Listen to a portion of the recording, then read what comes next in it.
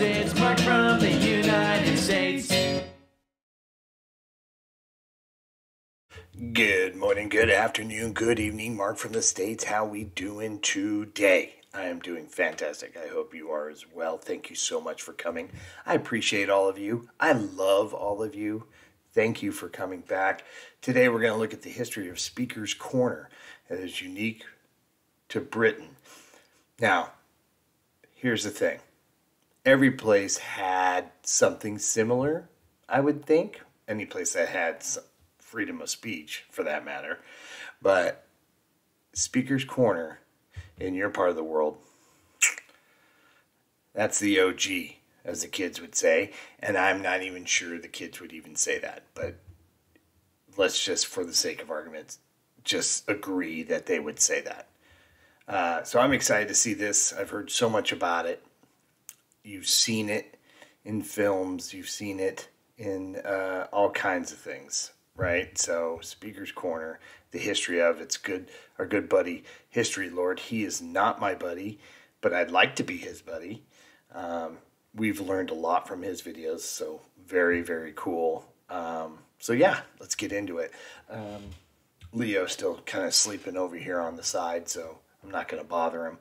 But let's get into it. Speaker's Corner. Welcome to the History Lord. You join us here, and we're once again in the lovely Hyde Park, and just behind me over there is the Animals in War Memorial. We did a video about that some time ago, and I think, James, if you're so kind, you can put a link just up in the corner there. Today, we are talking about what James has just shown you, and that's Speaker's Corner. So think of freedom of speech. Most people do think of a Sunday morning here with lots of debates, some nicely contested, some hotly contested. But this is Speaker's Corner, and here is its story.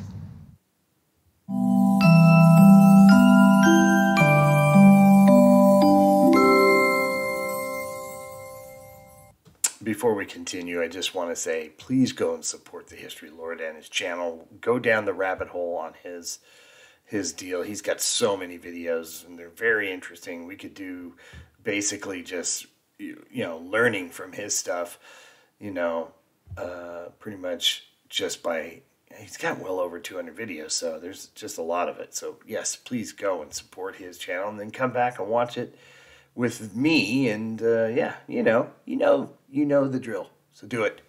I command you. Do it. Welcome to London. Since the mid-1800s, Speaker's Corner has become the traditional site for public speeches and debates, and also protests and demonstrations that took place in Hyde Park. Speaker's Corner nowadays is located on the north-east edge of Hyde Park, and the nearest tube station is Marble Arch. And you'll find it quite near the junction of Park Lane and Oxford Street. Figures such as Karl Marx, Lenin and George Orwell were often known to use this to demonstrate free speech. It was in 1872 an Act of Parliament set aside this part of Hyde Park for public speaking. And even today, on Sunday mornings, it's not unusual to find crowds gathered at Speaker's Corner to listen enthusiastically to debates. Whether or not they agree or not is entirely up to them. Now, anyone can turn up unannounced and speak on any subject as long as the police consider their speeches are lawful and not insightful. It was close to this spot, about 250 years ago, that people were still being hanged at the Tyburn Tree Gallows. There's another video about that elsewhere on the channel. Everyone who was condemned to die at Tyburn could make a final speech. Some confessed, others protested innocence, some criticised the authorities and government of the day. For the onlookers at the executions, the Tyburn Tree was a big social event. In fact, tickets were sold to watch the executions, and you could even sit in a grandstand, a huge wooden platform that was there for richer people to watch the hangings. Eventually, the authorities decided the crowds at these executions were too rowdy, and they were transferred to Newgate Prison, becoming non-public spectacles in around about 1850. But the tradition of protest at Hyde Park continues to this day.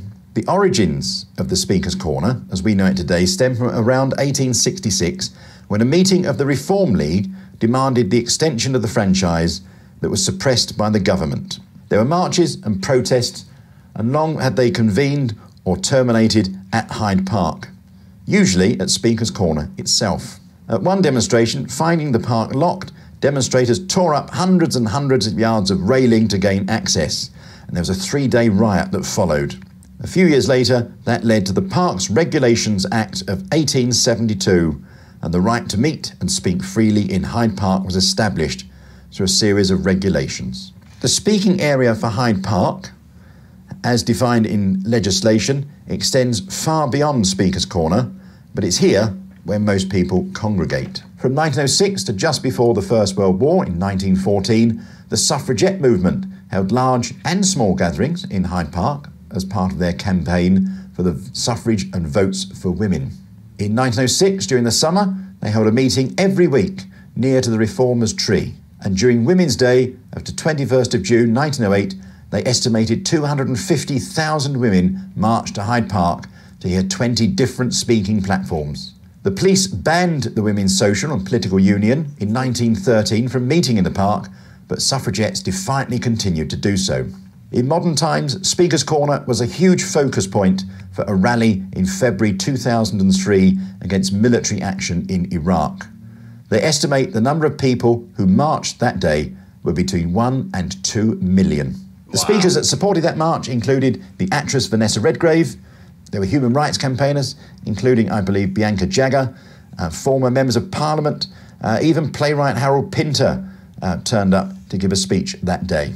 Since the Act of Parliament in 1872, Speaker's Corner has provided the focal point for everyone to express their views about a wide range of subjects, from everything, including votes for women, world wars, and even Sunday trading has been discussed at Speaker's Corner.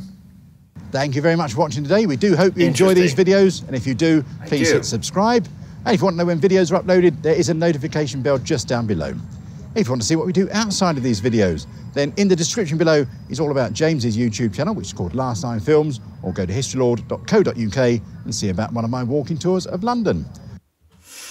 Yes, please go to his channel and do all of that. Please, I encourage you. Speaker's Corner, it's iconic, right? Nowadays,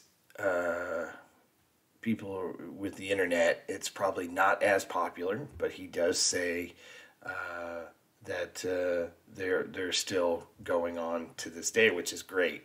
But like I said, with the internet, it's just everybody has a Speaker's Corner in the palm of their hand, and Twitter or whatever, and they can just say the most craziest things or the smartest things. So freedom of speech is a wonderful thing, although it can be difficult at some times, but we're better off having it for sure. So thank you, History Lord, for that. That was really cool. I had no idea that it had gone, it goes that far back, though. I thought it was more of a 20th century thing, not something that started in the 1860s. That's wild. So, very cool. And I didn't know it was in Hyde Park.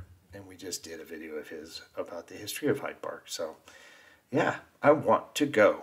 I do. I think it's one of those things that, historically you need to actually see. They should have those big old pedestals that those people stand on. Now it looks like they just stand on chairs or whatnot, but it would be cool if they brought back those pedestals. But anywho, very cool. Hopefully you learned something. I did.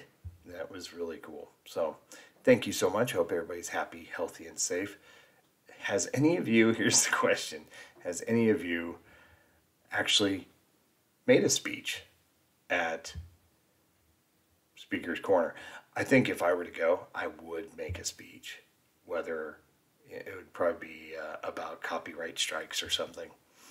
I don't know why,